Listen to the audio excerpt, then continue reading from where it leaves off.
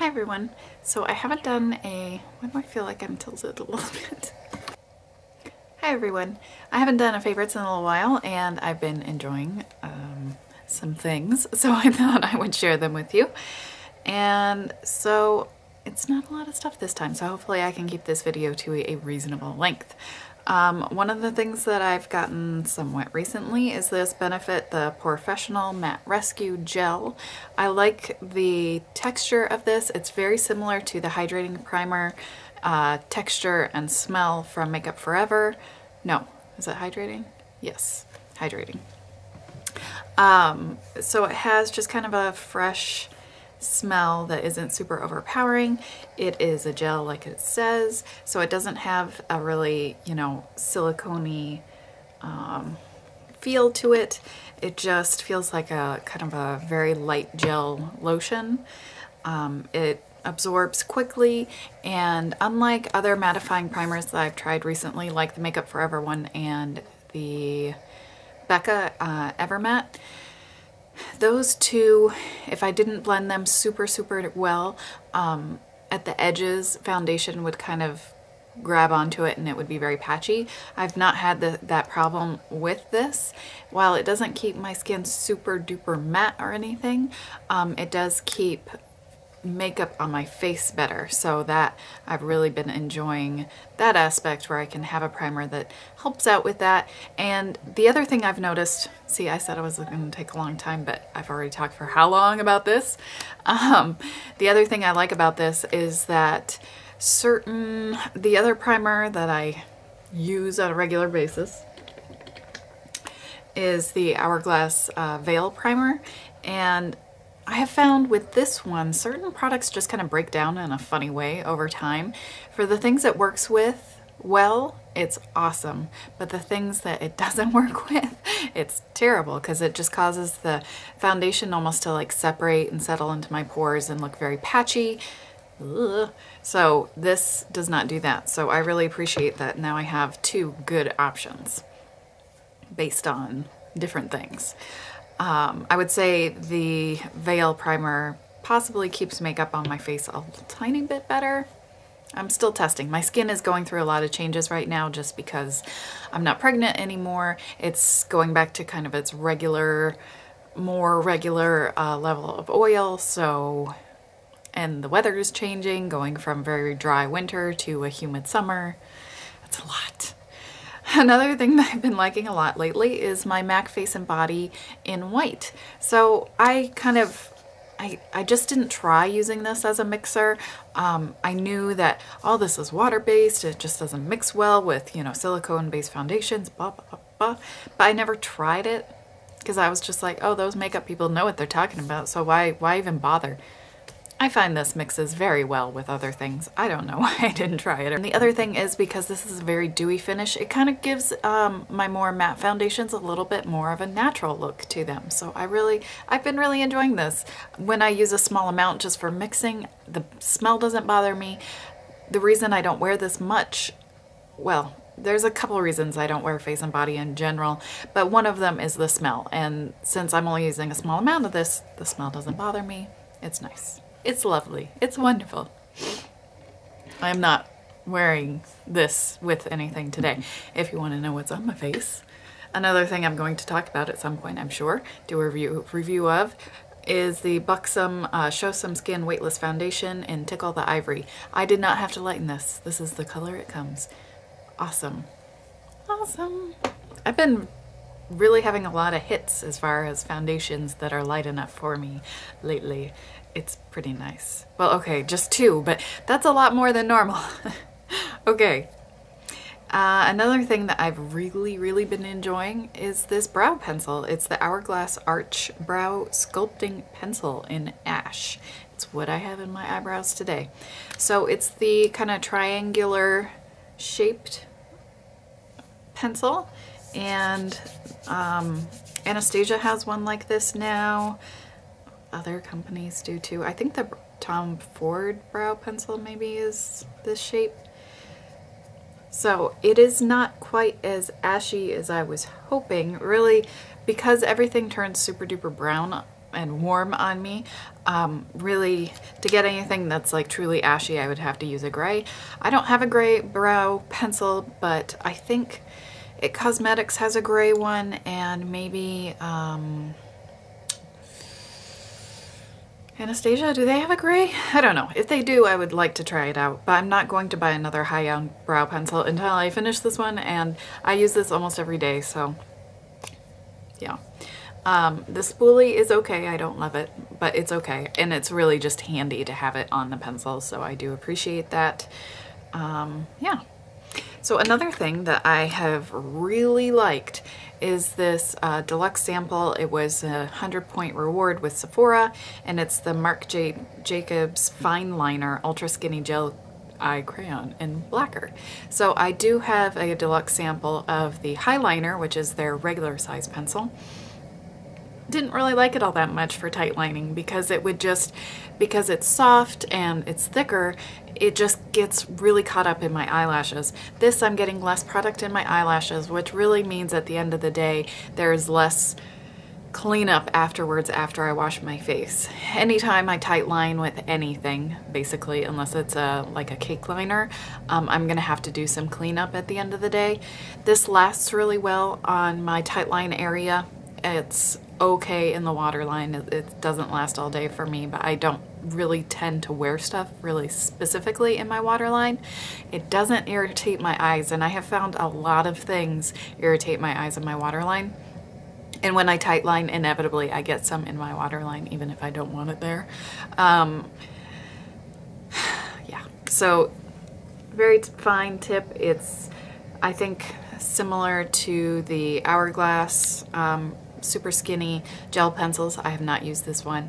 I would be curious to see price comparison wise which one is cheaper, but since this formula agrees with me well, once I finish the sample, I probably am going to buy the full size, which is, that says a lot. I have a ton of eyeliner, and this one is just that good that I would be willing to buy another black liner. Another totally unexpected favorite is this pencil. It's not a pencil. What is this? It's a brush. There we go. So this came in the Vice 4 palette. This side, I don't like it. I do not like it. But this side, I love. It's like a little fluffy. It's a very nice small size. It's kind of like a Sonia Kashuk small shadow brush, which I have lost. I'm sure it's somewhere underneath my vanity. But since we're extremely crowded for space in here, I have lots of stuff underneath my vanity, like storage stuff, so I'm sure it's under there somewhere. I should probably have turned the monitor off, because now you could potentially be listening to my said 2-year-old whine. Okay, yeah, so the fluffiness is great, the size is great, it packs on product wonderfully, and then I can kind of use it to place product into my crease at the intensity that I desire. Almost everything on this eye look today was done with this pencil. Gosh, it's not a pencil. The only other brush that I brought in was a big kind of fluffy blending brush. It's a little huge for a crease brush for me, but I did use it to put a very light transition shade in, and then I used it over the top to just kind of blend everything together. So yeah, I wish this was not dual-sided, because I would rather just have this alone. But I've been loving it. I haven't like had pure joy for a brush, an eye brush like this in quite some time. Oh my gosh, this is taking forever. Okay, so I got this kit from Becca, which is available at Ulta. It's like the Blushed Radiance kit or something like that. It came with a small-sized blush in Flowerchild, and also the Shimmering Skin Perfector in Opal in pressed form, and I did not have that before. Really enjoying this, you know, whatever. That's not so shocking because the Shimmering Skin Perfectors in general are my favorite. What's on my cheek right now is Moonstone. But the blush I'm wearing today is Flowerchild. What I really like about this blush is that I can put it on and actually get the shimmer from the blush. It's fairly shimmery. but normally blushes are just too dark for me to actually apply enough to get that sheen. So, but this one I can put it on and actually get the shine from it. That kit, by the way, I think is awesome. I didn't have anything that was in it, and I like everything that came in it. So it came with a kind of deluxe sample size of the backlight priming filter, and I've been enjoying that. And it also came with the little kind of spotlight tube size of Moonstone, the liquid Moonstone. I did not have Moonstone in liquid, so super happy with that whole kit. I mean, that whole kit could really be in the favorites, but specifically the blush and the highlighter making me really happy. I think the last thing is the Urban Decay Sheer Revolution lipstick. I like this formula more than I expected. I had used my $10 platinum coupon for that birthday coupon from Ulta when your platinum is $10 off. Whew, to get Walk of Shame. And this is a little tricky to wear by itself, but it's a really nice light nude. During the 21 Days of Beauty at Ulta, they had the Sheer Revolutions half off. So I got two. I got Rapture and Liar, and I'm wearing Rapture today. I have this issue with any sort of sheer product that because I have a lot of freckles at my lip line, it's really difficult for me to wear a sheer lipstick that when I press my lips together, it doesn't like leave this kind of very light space below the freckle lip line. Or the other problem I have is that there's just not enough pigmentation. It's too sheer, so that it just kind of makes the freckle line look darker and the other parts look lighter. I don't have any of those problems with this. I can press my lips together and don't have to worry about it sliding around.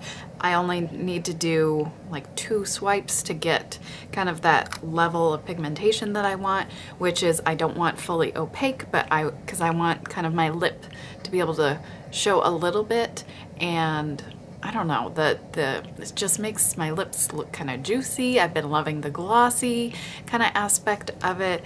Very comfortable to wear. There's no scent that bothers me. It doesn't dry out my lips terribly. It's really working for me. So this is Rapture and this is Liar. So just, yeah, super happy with that formula, and I'm not one to buy high-end lipsticks very often, and of course I didn't pay a high-end price for any of these, but I am super, super happy that I have them. So I think that's everything for my, what is this, March favorites?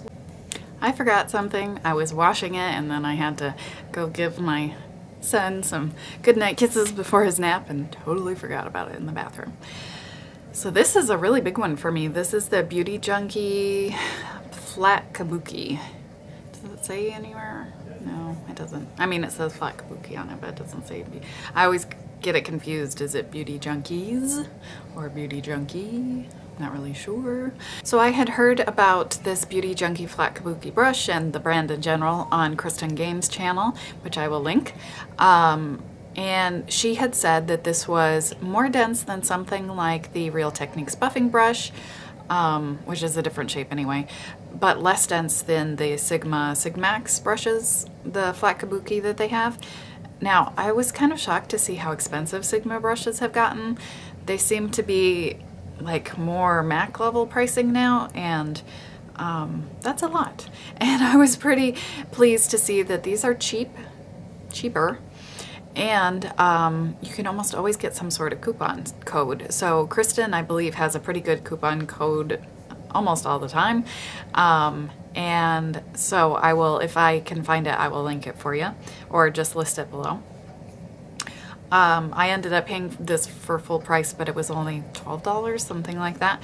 So you could get it for cheaper, definitely.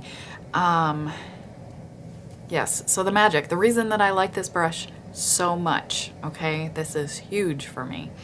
I can apply foundation with this brush and it doesn't settle into my pores. Before, the only way I could make that happen was with a beauty blender or the Real Techniques Miracle Complexion Sponge, But today I put on a liquid foundation with this brush.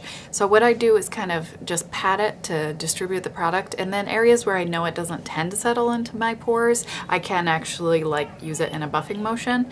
I can sort of sometimes do that in the places that I have issues, but not always. So I prefer to just kind of stipple, you know, and it just blends even with doing that kind of stippling motion really quickly and really awesome. It has just made wearing foundation so much easier because I would much rather clean a brush every few days than clean a sponge every night. So